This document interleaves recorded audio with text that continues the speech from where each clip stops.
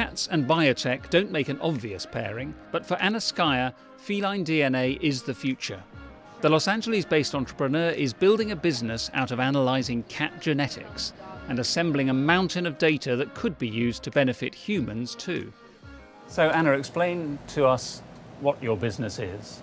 So BasePaws is a pet genetics business. In the simplest terms, it is a business that focuses on using genetics, so the DNA of your pet, to understand your pet better. Our technology is quite different from all the other technologies that are out there in the genetic space.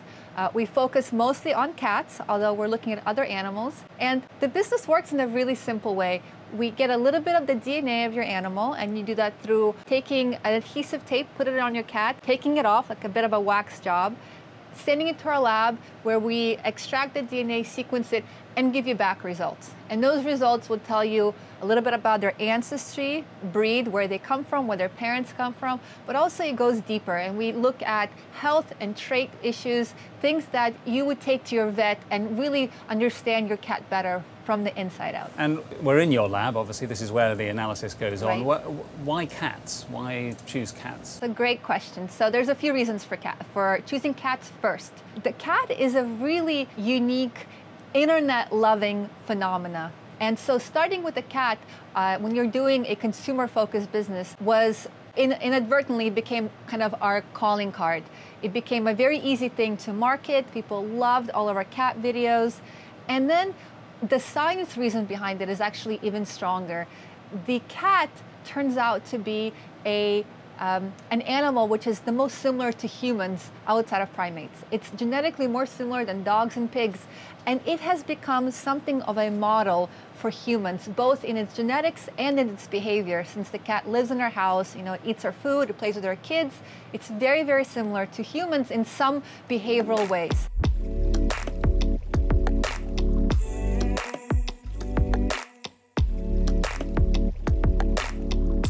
Our big vision, our mission with BasePaws is to use animal genetic data, particularly from cats, to understand how to make better drugs and work with pharmacies and pharmaceutical companies, not only for pets, but also for humans. Is this a race to have the biggest database of cats? Absolutely. The database is really the core of this company. Although I love speaking to pet owners and giving them the results and seeing them get to know their pet better, the big value is the database. Imagine a database of millions of data points of cats all over the world. We can use that database to not only understand cats better, but to use that to model and understand humans better. And that's really where the interest and the passion is for both myself and my co-founder in this company. Is BasePaws making money? BasePaws is making money currently. It's a huge thing to say for a biotech. Biotechs usually take years to get to a point when they're making money. So we have over 1,000 folks right now that have purchased our product. 1,000 people in your first year of business that have bought in and understood and liked us, I think is a huge deal. Before launching BasePaws with her co-founder, Ms. Skaya worked at consumer deals website Groupon in Russia and helped found ventures ranging from big data in advertising to social media. Does a founder have to eventually settle on some big world-changing idea, or is it more feeding your enthusiasm to be entrepreneurial? BasePaws is my fourth company. I've had the company before BasePaws was a spectacular fail. A spectacular fail. It was a company called Breakup Buddy, and it was an app that was trying to create a space for people that had breakups. I thought it was the most brilliant idea in the world. I was so excited about it, and a year in and thousands of dollars in, it went nowhere. What are the mistakes that you've made?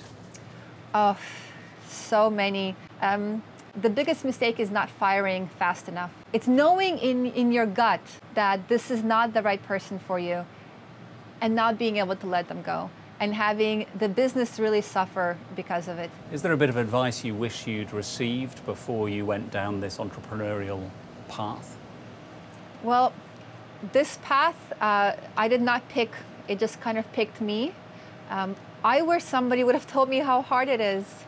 I wish someone would have told me I wouldn't have the weekends. I don't have weekends. I haven't had a weekend since I could remember. I'm working all the time. as a female, I think it's just a little bit harder. I find myself that my personal life has taken a back seat and has never even been on the front seat ever. Work is number one. It's challenging because I know I can never go back to having a normal job. I cannot go back to working for somebody else.